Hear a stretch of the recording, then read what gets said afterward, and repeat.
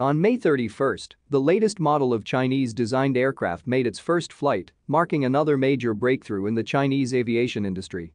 China's domestically developed amphibious rescue aircraft, the AG600, successfully made its maiden flight close to the South China Sea. The first flight took about 20 minutes. The plane is reported to be in good condition. It is worth pointing out that this is the third aircraft of the AG600 model, but it is entirely redesigned, making it very different from the first two AG600 prototypes. Because the first two prototypes are believed to be insufficient, the third aircraft has undergone a new round of design and development to ensure significant improvement. The AG600 aircraft is a significant piece of the recent aviation revolution in China. The purpose is to meet the needs of China's emergency rescue services. It is the first large special aircraft developed in accordance with civil airworthiness standards in China and is one of the three domestic large aircraft. The other two are the Y-20 large transport aircraft and the C-919 airliner.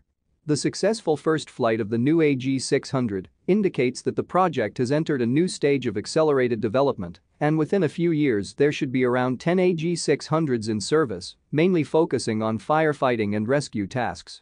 The AG600 will go through ground tests, sea landings, and flight and special firefighting function verification tests to receive final certification of the model. The aircraft has an amphibious layout and an optimized sea landing hull. It has a high pillar landing gear to support it when it takes off and lands on the ground. It will be equipped with water tanks and rescue devices in its full state.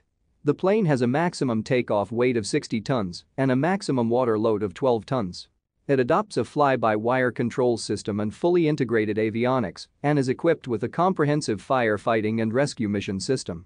The Ministry of Industry and Information Technology and the Civil Aviation Administration of China will be the AG600's main clients. Thank you for watching this video. If you liked this video, please subscribe, share and comment. It will really help us developing this channel and bring you more videos about Chinese military news. Thank you.